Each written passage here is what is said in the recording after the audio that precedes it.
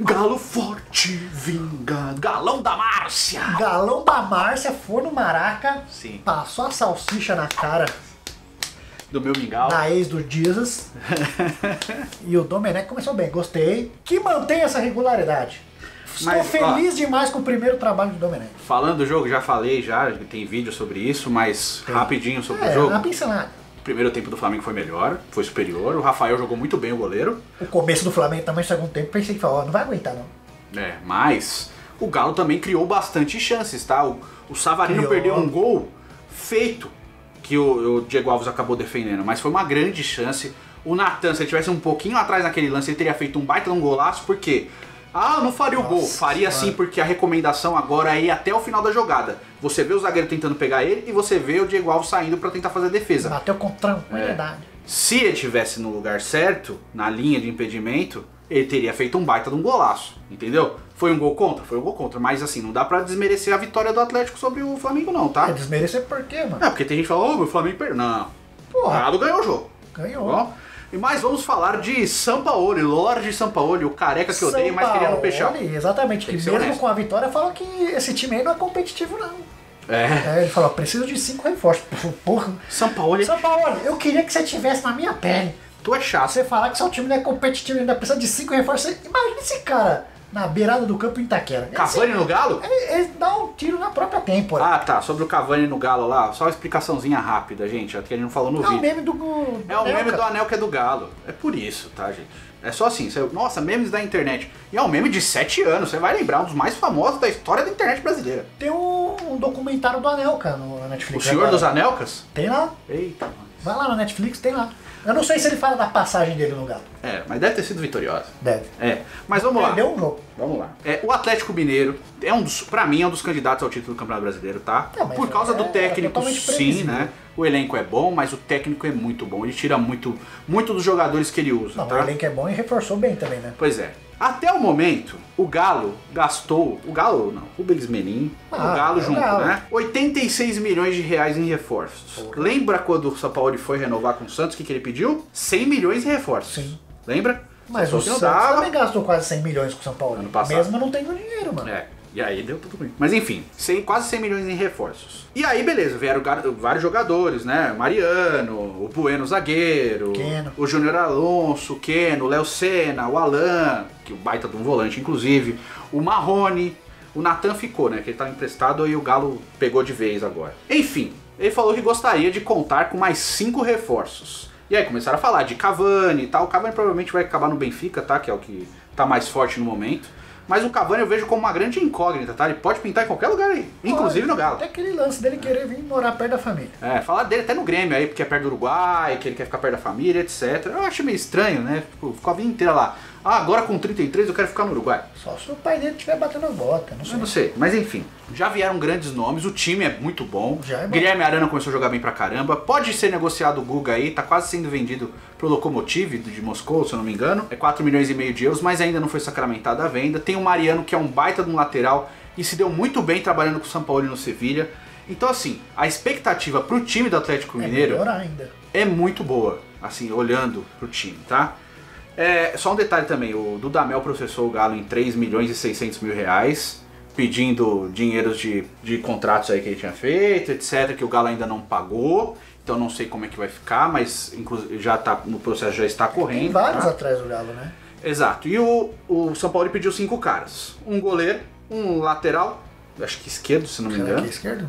Que o Mariano. Mais um meio campista e um atacante mais um ponta. Goleiro, lateral, meio campista, atacante, ponta. 5 posições. Mas as laterais devem ser pra ser reserva, né? Deve ser cara pra compor elenco. Só se ele for perder o Guga. Eu acredito que é o lateral esquerdo.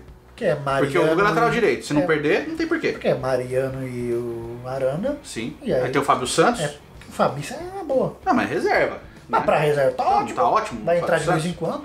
Exato, já tem. Então, pra que ele precisa de tantos caras a mais? Mas enfim, o Sampaoli é desse jeito. Ele foi técnico do meu time. Eu sei do que eu tô falando. Ele bateu o pé pro Santos contratar o Cueva. Todo mundo fala, mas o Cueva foi o Pérez.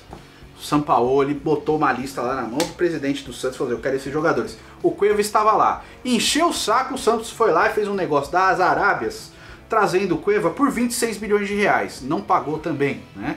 Tá no embrólio lá porque o Cueva abandonou o trabalho, então pode dar bom pro Santos ainda, porque não vai precisar pagar, pode dar. Mas enfim, fez um negócio muito ruim num jogador que não construía nada. Todo mundo já sabia que e ia dar sempre certo. foi muito mal, né? Não por falta de talento, por falta de vontade. Mas enfim, ele fez isso com o Uribe, tá? Encheu o saco para o Uribe ser contratado. O Uribe foi contratado e não botava o cara para jogar.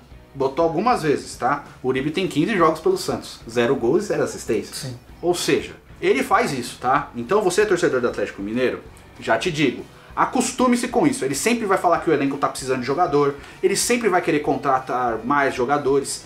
E ele tem um defeito que eu não gosto bastante, que é não olhar muito pra base. Ele não gosta muito de usar jogador de base. É difícil o técnico que gosta da base também. Ele até usou o Thailson ano passado, e sim, cara, quando você fala, não fala do Santos, não tem como não falar do Sampaoli, da gestão dele, e não usar o Santos como exemplo. Que é recente, né? Além de ser recente, foi um grande trabalho e foi no futebol brasileiro. Qual é o parâmetro que você vai usar? O Sampaoli no Sevilha? E é uma bola também porque o Santos no começo deu umas tropeçadas, depois Sim. engrenou legal. Engrenou, foi eliminado de tudo e tal, e aí engrenou no brasileiro e deu Nem certo. tinha tantas peças quanto o Galo tá Sim. colocando à disposição dele também. Isso Então aí acho que o elenco do Galo é mais recheado de boas opções do que o Santos tinha. Por exemplo, o Casares, o Otero, tudo pra jogar, assim. Você pode falar, mas não problema. Dá mas problema. assim, são caras muito bons, esses caras têm talento pra jogar, entendeu? São caras que podem ser usados. E ainda tem o Natan.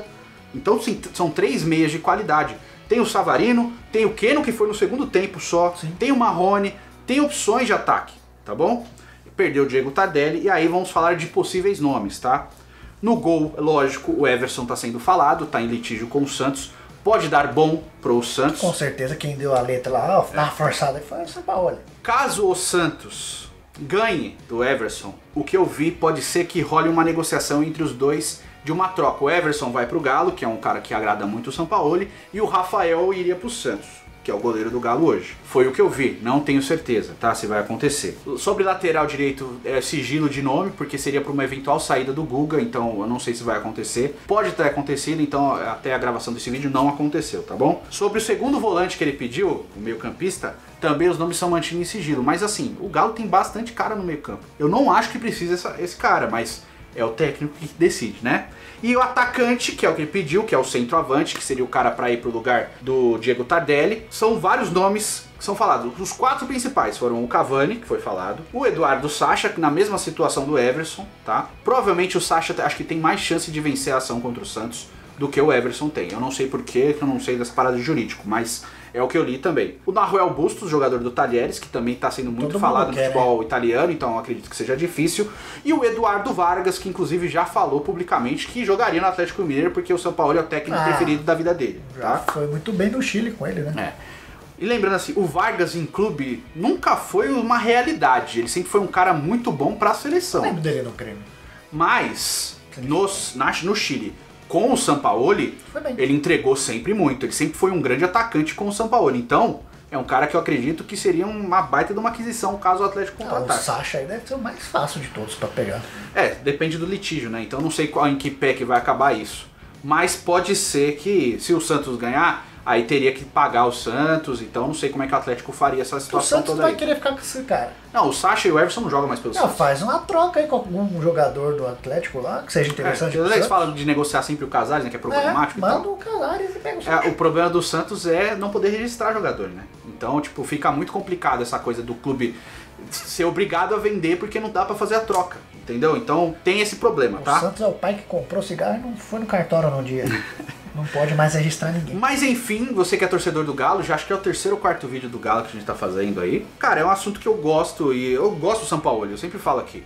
Né? Você tá com inveja. Meu, não é inveja, o cara é baita de um técnico. A perspectiva do Atlético esse ano é muito boa. Então, vamos acompanhar de cima. E falando sério aqui, se não vier nenhum desses caras, o Galo ainda luta pra ganhar Campeonato Brasileiro, tá? Só uma tragédia vai tirar o Galo do rumo de lutar pelo título. Vamos acompanhar uma vai. Com todo respeito. Não, com todo respeito, mas eu não vou acompanhar uma vai. Vou acompanhar o Galo, Flamengo. Pois é. Então, o nome do Sampaoli chama atenção e o clube que ele está vai chamar atenção também. E a movimentação que está sendo feita no clube também é muito E assim, é um clube que está sendo sempre falar de reforços e tal. O que você acha? Você acha que vão chegar mais reforços? Quais desses nomes aqui você acha que chega? Eu acho que o Everson vai acabar indo pro Galo, tá? Agora o Sacha eu tenho dúvida, por causa de negociação mesmo. E acho um baita nome o Eduardo Vargas. De verdade, não é um cara muito velho, é um cara de 30 anos. Só 30? É, ele não é muito mais velho. Acho que é 30 ou 31, ele não é muito mais velho. Então, assim, é um cara que pode chegar. Agora, com volante, se você é torcedor do Atlético, você vai saber falar melhor, assim. É que o Gustavo Blanco vive machucado também. E lateral direito, se não sair o Guga, eu não vejo necessidade de contratar outro cara, porque o Guga vai ser reserva do Mariano. E o Guga é muito bom também. Então diz aí qual a sua opinião, faz o cocô, curta, comente, compartilha, é muito importante. Nos vemos no próximo vídeo, tamo junto e tchau. O Guga comemora o título da Libertadores do Mengão. Não pode. Verdade.